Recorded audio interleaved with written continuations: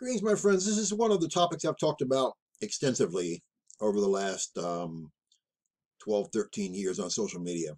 I've told you I'm 100% convinced that the rapture will be the aliens took them with the excuse. I'm convinced. I'm as convinced of that as I am that I'm sitting here talking to you right now on the camera. The rapture has to have a huge excuse for people to believe the lie that is told of them, because they won't believe the truth from the Bible that the rapture happened. They'll look for something, some reason, something they can hold on to that will show them what just happened. And I told you that almost 12 years ago, Barack Hussein Obama started the alien everything phenomenon. Alien books, magazines, TV shows, movies, disclosures, sightings, abductions increased many times over what they normally are during Obama's time. And since he's been about a mile from the White House in the Devil's Cavern, they continue to explode. Because I'm convinced that one, that'll be the excuse, and two, he'll be the one to deliver the news. Because Obama is, I'm convinced, the Antichrist of the end times. I'm convinced of that because I've shared you endless proof how he matches every scripture in the Bible, all the sidebar issues, and as I've told you many times over and over again, if you've heard my videos, you've heard this. I was a psychology minor in college, studied psychology very extensively.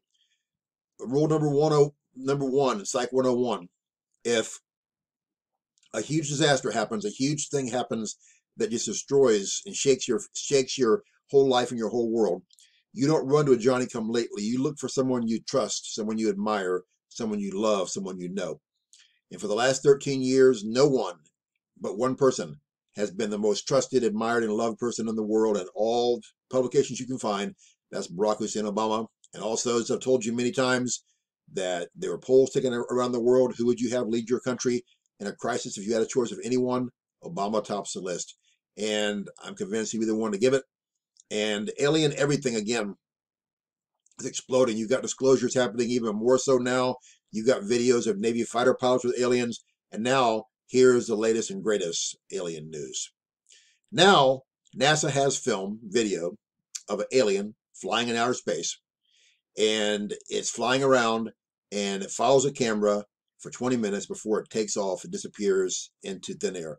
No one has any explanation for that. No one in astronomy, no one in any other applied sciences, no one knows. I know it's setting up for the imminent rapture. I also know these aliens, UFOs being filmed, are demons. You know how I know?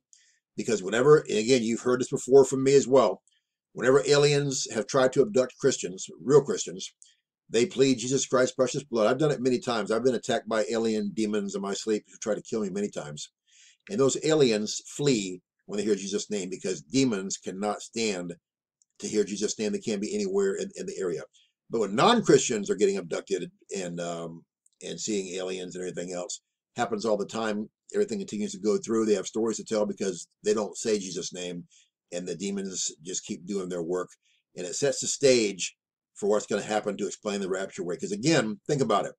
When possibly up to 1 billion babies and little ones, including those in their wombs, disappear instantly, all the graves of all the loved ones burst open, disappear instantly, and then millions of true Christians who are living, and those graves burst open, there'll be billions of true Christians flying out of the air on that, my friends. Praise the Lord. They'll be gone to heaven.